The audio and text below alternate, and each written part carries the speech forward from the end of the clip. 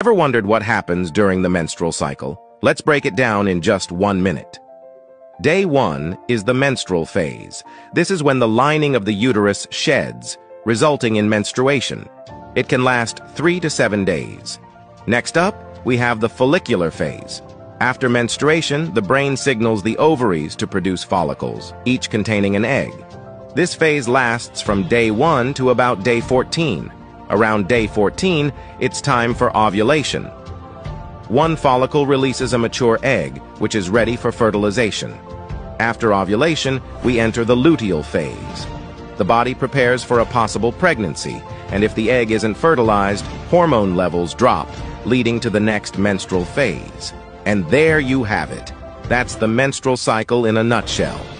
Understanding your body is key, so don't forget to share this with someone who might find it helpful.